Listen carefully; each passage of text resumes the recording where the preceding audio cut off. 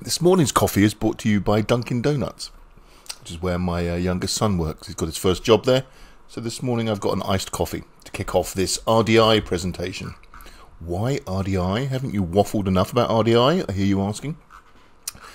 Yes, I have waffled enough about RDI. Here is my blog talking about how to install the thing, from going to IBM, downloading it, installing it and running it, and how to use it, and then applying the license. But I've just completely rebuilt this desktop PC that you're watching me record this on, after putting a new hard drive in there, and I've no longer got RDI installed on this machine. So I'm about to go and download it and install it. So I figure, why not make a video and watch? You can then watch me download, install in real time, because I have had a couple of excuse me, I have had a couple of comments from people saying they had problems downloading, or they couldn't understand or navigate their way through the weirdness of the IBM website. So let's go and do it. I'll record it all in real time, apart from maybe pausing when it's downloading big things, and pausing maybe when I'm taking big gulps of coffee. So I'm going to pause right now, gather myself, and do this. Okay, step one. So step one is go to the IBM Rational Developer website. I might as well go through this little sample class I've got and download it. So as my link says here, is let's wander off to IBM. Now we can do the automated web install, which is pretty cool, or we can download everything in the zip. I tend to do the automated web install. It's pretty easy. It installs the IBM Installation Manager, which is what handles that install. And we need to use the Installation Manager because that's what we use later on for applying product updates when they release fixes. Takes us off to IBM, asks us to log in. As I've mentioned in previous videos, if you don't have an IBM ID, create one. I do have one, so I'm going to fill it in. My IBM ID and password I store using LastPass, which stores my passwords and encrypts them, and it's all lovely. I recommend you checking it out if you haven't used it before. It just means that I don't have to ever worry about remembering my passwords, and I can change them to big, stupid, long passwords without any problems. Once you log into Fix Central, it takes me off to the right. Are you sure this is what you want to download? And I'm going to download the latest version, 9.6. I don't actually think that is the latest version. I think there's a fix to it, like 9.6.0.2 or something. But let's go ahead and do it. So once we've got here, we see it's the interim fix, whatever this is, and let's download the trial web install. I've got a pretty fast internet connection. It's telling me 40 seconds to download 300 meg. So I'm just going to pause it for a second while that's going. And boom, scan for virus, and that's all good. So once you've downloaded the file, we're going to open it. Now what we see in here is two installers. One's the 32-bit installer and one's the 64-bit installer. It's completely up to you. If you run the admin install batch files, it will tell you or ask you which one you want to install, or maybe it'll just figure it out. I'm going to unzip this entire thing into just my downloads folder, just so it's somewhere to run. And while that's installing, I'll pause. And there we go. So let's go and have a quick look-see now. Look at all the random nonsense I have in my download folder. Anyway, so what this is installed down here is, I know that I'm going to do my the 64-bit install. This is what I want to do. So if I go into the installer image 64 folder, you can go in 32 or however it is you want to do it, and just run the install.exe. I always run it as administrator, but I believe if you just run it normally, it will ask you, hey, this should be administrator. Just because there's all kinds of stuff. So what this is installing, first of all, is the IBM Installation Manager. The Installation Manager is just their tool for installing products and going and getting the stuff from the web. So what it asked me, first of all, is how am I going to connect to the IBM download site to go and download the stuff. Now, what is this username and password? This username and password is the IBM Fix Central username and password. So for me, because I'm using LastPass, I can copy my username and password direct into this tool. But of course, if you just know what your IBM Central ID and password is, you key it in here.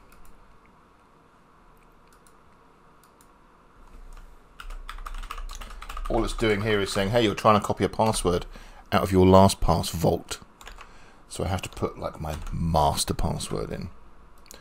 Anyway, so here's my IBM Central username and my IBM Central password. It asked me if I want to do a password against the central storage. That's where it stores all of its internal RDI stuff on my machine. I tend not to, because it's just my machine. It's only me that ever uses this thing.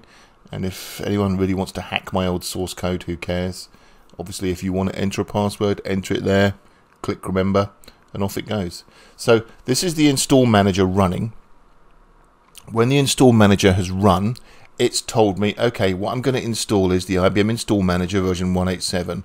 Oh, and it's gone off and looked at the latest version of Rational Developer and said, right, not only am I going to install the latest version of Rational Developer, I'm also going to install the latest fix pack. So it's installing 9.6 and immediately upgrading it to 9.6.0.8, the catchily titled. So hopefully, once this is run, we're going to have the install manager set up and the very latest version of Rational Developer. So I'm just going to click next. And what it's now doing is going off using my IBM ID, talking to IBM, correlating all the download packs, and it starts on this mission of a huge download. When I've run this in the past through the work machine, this can take quite some time. It's taken like 4 or 5 minutes in the past. I know, the days of the 90s when downloading things took hours are long past us.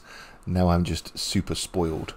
But I've got a really fast internet connection at home, so let's see how quickly it can go and get all this stuff. Again, I'm just going to pause while it's doing it. Oh, or I'm not going to pause because it's gone straight on to the next screen. So now it's telling me, okay, I've got to install the IBM Java Platform Standard Edition version 8. So I'm guessing it's telling me that I need to have a different version of Java installed. This is new. It never used to do this. And I'm wondering if it's because Java have changed their rules now and developers can include a bundled version. Either way, that's what they want me to do. So I'm just going to say, yep, that's fine. IBM Java Platform Standard Edition. Never heard of that. Okay, warning. About to do this thing. Do you want to? Yes, I do. Do you agree to all this stuff? Yep, I accept that. Of course I accept that. And of course I accept that. Now, you saw me scroll up and down and read every single word of that, didn't you? Yeah. Click next. Okay, where do I want to install it? Do I want to install it on my C drive? Yes, I might as well. It's getting itself together. It confirms once again what we're about to install. It in my case is the 64-bit. You can install 64 if you're 64-bit. I assume you are. Most PCs are now, right? What language? I want to install English. What's next? Ooh, it's quite exciting. Okay, this is the bit that's a bit confusing if you've never installed RDI before. RDI comes with a whole bunch of different plugins that do different things within RDI. So obviously it's saying we're going to install the IBM Installation Manager, we're going to install the RPG and COBOL tools. And that's all we need to install to do our classic, editing of RPG, CL, COBOL, DDS, all that kind of stuff. But there are these other modernization tools that are built into it, like web and mobile developer tools, Cordova, Bluemix, and some WebSphere tools. The Eclipse Git provider is quite useful if you want to use Git change management. But if you want to install these extra things and you know they're for you, install them. But in this case, on this machine, I'm just going to install the RPG. So I'm not changing any defaults. Off we go again. So it's now looking at what I downloaded from RDI 9.6. Excuse me, and installing it. So it tells me once again, because it doesn't want to mess up, we're about to install Installation Manager, RDI, and the new Java plugin for RDI, because it's all written in Java. And it's going to be just under 2 gig. Off we go to install. Now here we are, and as you can see, it's downloading. So what it's doing is not only installing what we've got, but it's grabbing the new stuff. This might take a few minutes, so I'm going to pause. I wonder if it'll finish before I finish.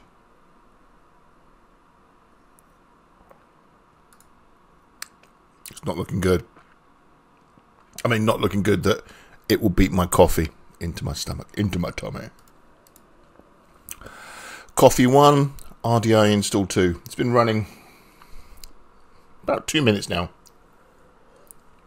I'm going to pause till it finishes. And 3.5 minutes later, we're back. So it's completed. Packages are installed. Rational Developer Fry. That all looks lovely. I'm going to finish. Right, so this is the first. When you finish, the first thing it does is it launches RDI. It asks me where I want to save my workspace, all my temporary files. It defaults to this IBM subfolder off whatever your username is on your machine. I just go, yeah, that's the default. Don't ask me again. I don't care where you store stuff. And off it goes. So here's RDI launching for the first time on this machine. This should be the latest version. Oh, and of course, it's launched over on my other screen. The first question that it comes up with is, because this is the trial that it downloaded, what do you want to do? Now, as it's the first time, let me just ignore this and show you it running, and then we'll apply the license in a second. Multiple screens. So, Rational Developer for I. Here we are. Now, the good thing is that because I've had this installed previously, where an older version of RDI, it's actually remembered the different connection types that I had. Here's a couple of connections to one of my client machines from a long time ago. These connections were obviously stored in that default workspace. I am not going to connect to their machine. Well, I can't because I haven't got VPN. But I can now use RDI to do anything that I want to do. RDI is much more than just an RPG, CL, DDS, IBM-i, AS400/I series developer. We can use it for editing PHP, for editing JavaScript, for editing anything we like on our local machine as well. What I'm going to do right now is end this video. This is RDI up and running. I'm running RDI version 9.6.0.8. Wasn't that painless. I'll end this and I'll add another video where I actually go in. I'm going to import in that DDS source and clean it all up and run an uplift. But for now, 12 minutes, that's it. RDI install, real time.